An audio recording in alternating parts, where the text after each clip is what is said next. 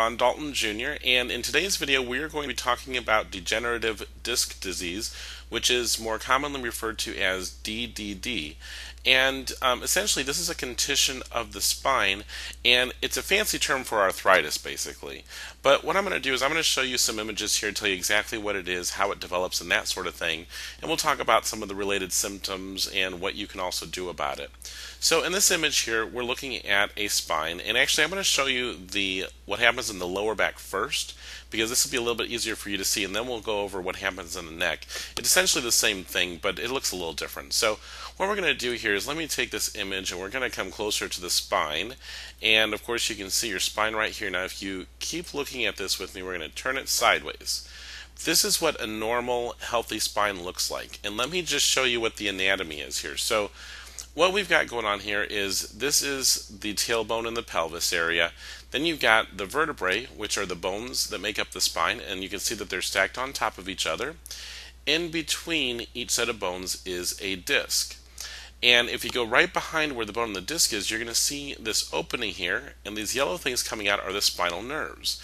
And that's essentially what the anatomy looks like in a normal, healthy spine. Now, what degenerative disc disease is if we take a closer look at the disc here, and let me go ahead and just bring a picture up here for you. So we've got the side view of the spine. Now let's look at it from the top down. This is what the disc looks like if you look at it on the inside. Basically, the way it's put together is that you've got this strong outer covering, and then you have a soft jelly-like center. And the center is really, really important because that center it has a high water content, but also it stores oxygen and nutrients in order for the disc to heal if it ever has an injury.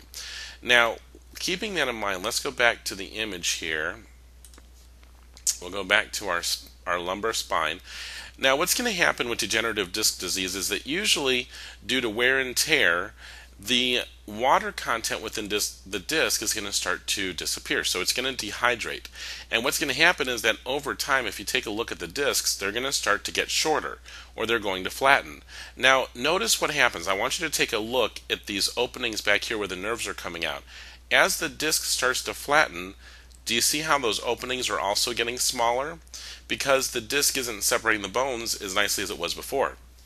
Now there's very little room for these nerves to exit your spine. And when the disc starts to flatten like that, it's going to compress on the nerves, and you're going to develop symptoms because of what's happening with the pressure on the nerves.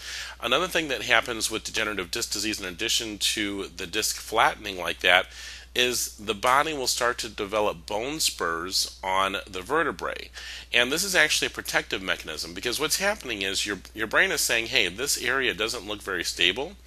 I need to do something in order to stabilize this problem area. So what it's going to do is it's going to develop spurs at the tops and the bottoms of the bones, and over time, if you let it continue to get worse, those spurs will become closer and closer together, and sometimes they can actually fuse together, and that's your body's way of trying to stabilize the area. However, you don't want that to happen, because if that does occur, you lose the normal movement in the back, and that develops a whole other set of problems that you don't want to be thinking about. Now, with the pressure on the nerves, these nerves down here in the lower back, they control everything in the lower body. So as we continue out here, one of the major symptoms that you might develop with degenerative disc disease is sciatica, which is this large nerve right here in the leg, and you can develop pain that shoots down the legs. You might develop numbness, weakness. Sometimes the muscles will start to atrophy, which means that they start to lose their muscle tone and they get smaller because they're losing strength. The nerves also control everything within the abdomen, so you might start to notice that you're going to have problems with digestion or problems with bowel movements, so you might get constipation or diarrhea frequently.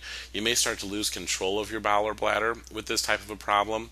And in addition to that, because this is a form of arthritis, you're also going to have the typical symptoms of arthritis, which is you're going to have a lot of low back pain, a lot of stiffness.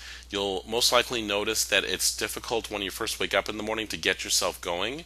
A lot of people with this condition will say they have a really hard time getting up out of bed in the morning, and it's really painful first thing, but once they get moving, it starts to ease up and feel better. And that's actually a really typical symptom of arthritis in general, but it's particularly true for the spine. Now let me just show you the image of the neck here, since I have one. Degeneration, like I said, it looks essentially the same, but the neck is just, the bones are smaller. They're shaped a little bit differently. So you can see the neck here. This is the normal anatomy. You can see the nerves coming out from those openings. And essentially the same type of thing is going to happen as it degenerates, where the discs are going to start to flatten. The opening where the nerves are coming out are going to become shorter, and you're going to start to have pressure on the nerves, and that's going to develop symptoms. Now, the nerves in the neck, however, they control other things. So if I come over here to my symptoms, what you'll see is that these nerves control things like the head. So you might develop headaches, neck pain, vision problems, hearing problems, so things like ringing in the ears, or even not being able to hear as clearly as you normally would. These nerves also control the arms, so you might get shooting pains into the arms, or numbness, or tingling, or those types of symptoms. But also, because degenerative disc disease is a form of arthritis, you're going to have the typical neck pain, the soreness, the achiness, and the symptoms will be similar to what we described in the back, where it's going to hurt worse usually when you haven't been moving for a while, like for example when you first wake up after sleeping during the night. So these types of symptoms are what you're going to develop with degenerative disc disease. Now, what I've done here is, if you want to learn more as far as the treatments that are available to you for this condition and that sort of thing, all you have to do is come to my website. It's healyourbulgingdisc.com, and I'll make sure I put a link in the description that you'll find underneath the video while you're watching this. And all you have to do is, once you come here, just scroll down on that page. You can read through that if you want to, but you'll find this section here where it lists the different conditions that my website covers. So you can just click on degenerative disc disease, and it'll take you to a page where it gives you a lot more information about what is going on with this problem. And if you scroll all the way down to the bottom of the page, what you're going to see is that I have a table of contents here, and you can read through just about anything you ever wanted to know about the condition. So you can learn about the symptoms in more detail here, what causes these problems, the treatment options that are available, and in there I talk about medications, and I go into a lot of detail here. So any questions that you have about medications, you should be able to find on this website. I talk about natural alternatives that you may want to consider, exercises that you can do. We also talk about surgery for these types of conditions. And when I talk about treatments, I go through all of the research that I've found as far as what the success rates are for these things, and if they aren't very effective, what can you do instead to get a better result with them. Okay, so I welcome you to come visit the website, take a look at things. I think you'll find it really useful, and I just want to say thank you so much for spending your time watching this video. I hope that you find it helpful, and I hope you have a great day.